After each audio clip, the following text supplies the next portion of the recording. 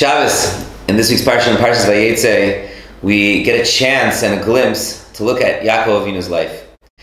One of the most unbelievable things in Sefer Bereshis is to be introduced to all the different characters of the forefathers and our imahos. And sometimes we are introduced in ways that are a little bit striking. One of the Pesukim tells us, Vayar Hashem ki snua le'ah vayiftach es rachma. That HaKadosh Baruch Hu saw that Leah was snua. She was hated. This is very troubling. If anything, Leah is the only woman in the Torah that's described as snua, that she's hated. And who is she hated by? Her husband, by Yaakov Avinu. How is that possible? What does that even mean?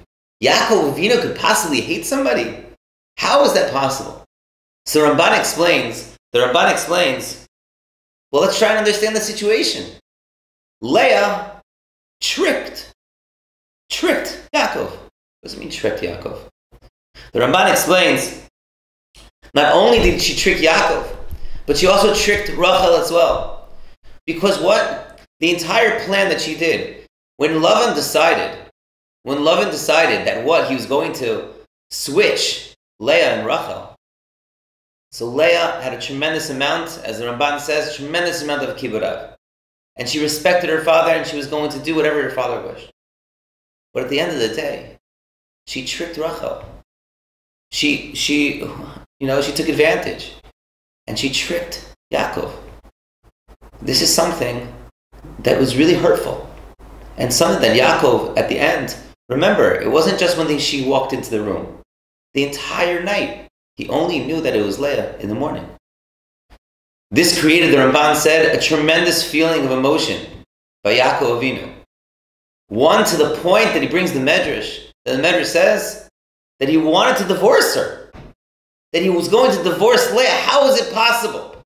How is it possible that a woman would trick another? Where is this coming from and why?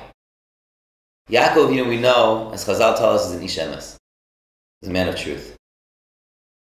If you're medayik in the Ramban, something quite beautiful. When Yaakov Avinu was makbid, when Yaakov Avinu was bothered by what Leah did, what brought him to the feelings of divorcing his wife? It actually wasn't of the fact that she was tricking him. No. The Ramban says explicitly, the reason why he wanted to divorce her was because he tricked her sister. It had nothing to do with him. His midah of emes, his midah of being true and direct, that midah didn't allow him to understand how could someone trick another person. How is it possible that a person would trick somebody? That's why the pasuk comes along and says, Vayar Hashem ki snua Leah. He saw that she was hated, and what's the response? Vayiftach es rachma. That's why he gave her a child. Because the Medrash continues, after he saw that she had children, how can I divorce her? She's the mother of these beautiful children. How is it possible?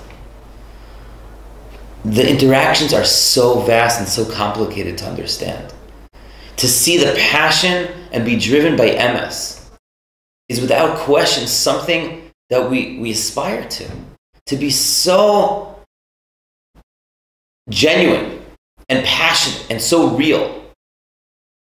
To not be able to, how is it possible someone could trick somebody else? But on the other hand, then look at the bigger picture and look at the beautiful children that she had.